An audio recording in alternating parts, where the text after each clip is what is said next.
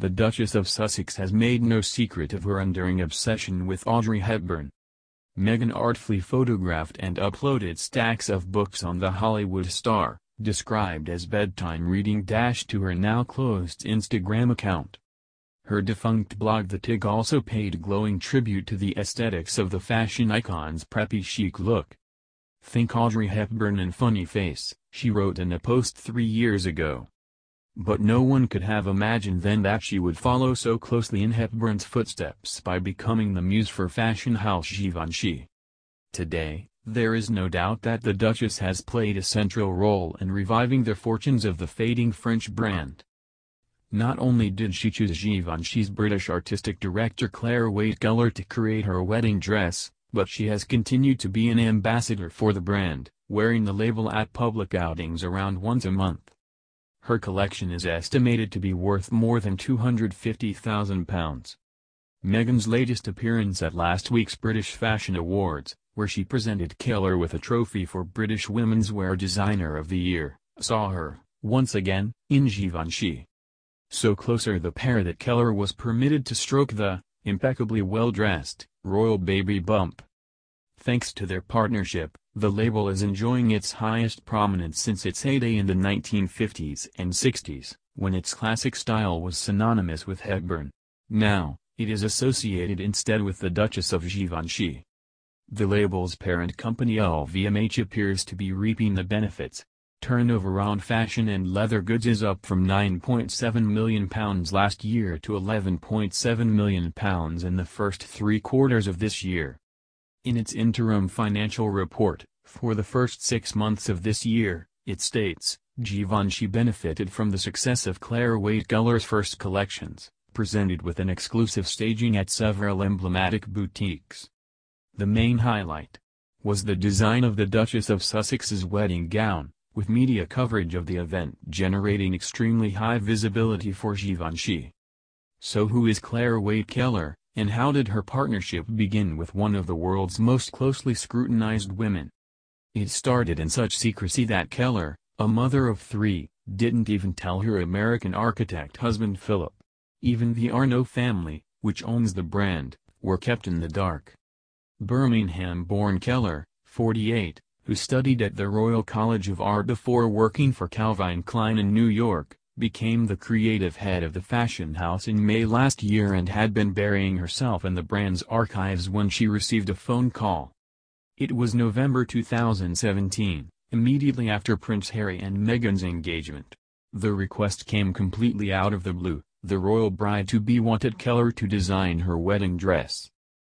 "I think she had seen my work and knew what I did," the designer said after the wedding. "I think she loved the fact that I was a British designer and working in a house such as Givenchy, which has got its roots in a classical, beautiful style of course from the time of Hubert de Givenchy himself." The pair met late last year to discuss possibilities. But it was in January, while Keller was designing her debut couture collection for Givenchy, that she found out she had just 4 months to produce this year's most famous dress. Meghan's vision, which was elegant, classical and timeless, was true Givenchy. All 7 or 8 fittings with the bride were done personally, in secret, in London. In a magazine interview published yesterday to promote the opening of Givenchy's new flagship store in London's Bond Street, Keller said, "The dress went backwards and forwards to Paris to be worked on in the atelier. But no one in the team knew who it was for, because after the couture show in January, a number of high-profile orders had come in." Keller only told her husband of her coup the day before the wedding when she had to drive down to Cliveden House to spend the night with the bridal party.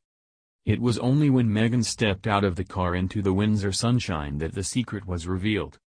Keller, who was wearing dark navy, emerged from the shadows to place the train on the steps of St. George's Chapel, Windsor, prompting headlines around the world. The wedding dress was to be just the beginning of Meghan and Keller's collaboration. Givenchy has become a key part of the Duchess's signature look, setting her apart from other royals who rarely, if ever, wear the label. The Duchess has worn Givenchy for many of the key events in her royal calendar, such as her first royal tour to Australia and New Zealand, and her first joint engagement with the Queen in Cheshire in June. Meghan and Keller's closeness was evident to all observers at the British Fashion Awards. Addressing the audience, Meghan said, "I feel especially proud to announce tonight's winner who, yes, is a British designer leading on the global stage with vision and creativity but, also, with incredible kindness, which is why, when I met her for the first time 11 months ago, I knew that we'd be working very closely together." Their bond is clearly based on a shared love of fashion.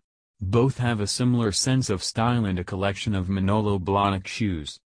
Meghan has the designer's BB pumps in 5 colors and Claire has a lizard pair she loves. Their joint interests extend to the great outdoors and their much-adored pets. Still, their heritage makes them unlikely bedfellows.